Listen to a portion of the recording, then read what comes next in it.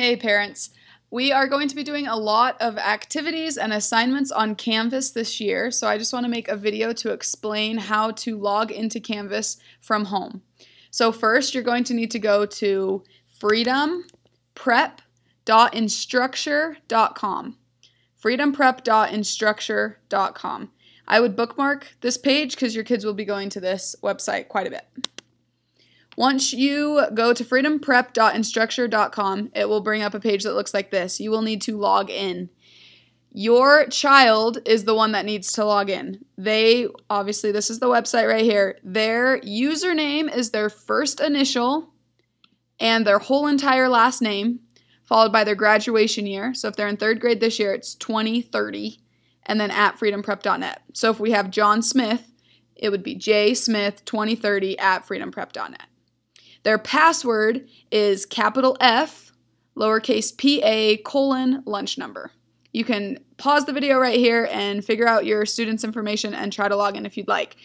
This is the example, capital F, pa, their lunch number. The F must be capitalized or it won't work. That's the biggest mistake that we see.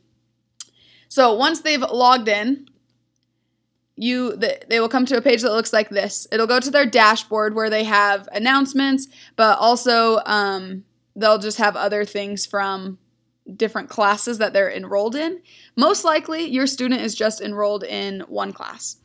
So if they go to courses, I have a bunch of classes, but your student should just have one. It'll say Miss Moon. If they're in my class, it might say Bushman Language Arts. If they're in Mrs. Bushman's class, just have them click on whatever class that your student is in, and it will take them to a home page. There are two things that we need to know in Canvas. One, the home page is where you can access all of the links.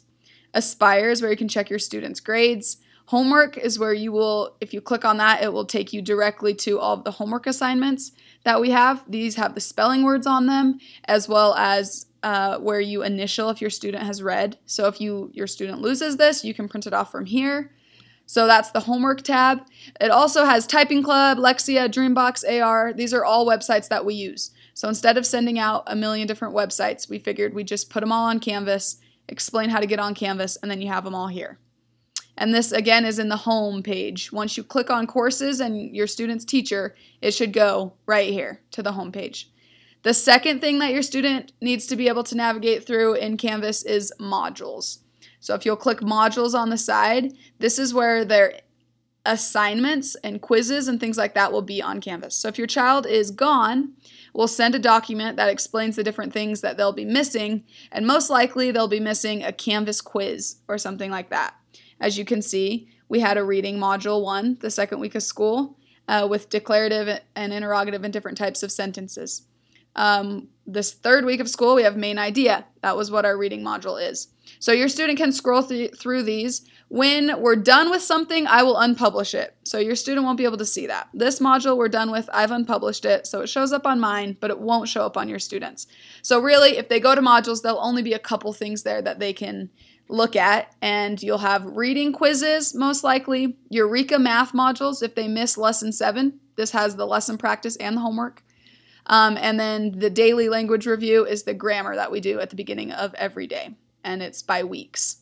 So this is where all the information will be. Just wanted to explain how to find things on Canvas. Again, you can shoot me an email if you have a question or you need help, but this video hopefully will explain how to find everything on the home page and how to navigate the modules tab in Canvas.